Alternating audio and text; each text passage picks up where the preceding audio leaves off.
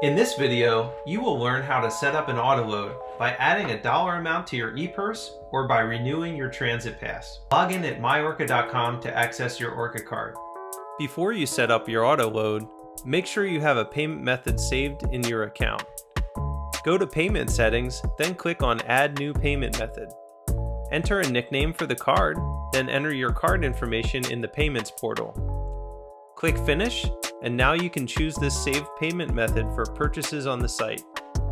Find the card you wish to add an Autoload to and click Manage this card. You can add an Autoload for a fixed dollar amount with your e-purse or automatically purchase passes every month. First, let's add an Autoload to e-purse. On the e-purse tab, click Turn on Autoload. You can add a fixed amount on a day of the month or reload your card when your balance reaches a certain amount. Select the day you wish to add funds every month, then choose the amount you want to load. Select your payment method and click Add Autoload. Or, if you want to add a pass, select the Passes tab and click Turn on Autoload. If you have an existing pass, simply click Turn on Autoload and choose your payment method. Once your pass Autoload is set up, you can return to the Passes tab to edit, pause, or remove your Autoload. You can also purchase new passes and set up future Autoloads in the Add Passes section of the Passes tab. Now your Autoloads are set up and you're ready to ride. In the future, simply return to myORCA.com, click Sign In, Sign Up, and enter your username and password to go directly to your account. You can also log into the myORCA app with the same login information. To learn more, visit info.myORCA.com or watch videos from the ORCA card on YouTube.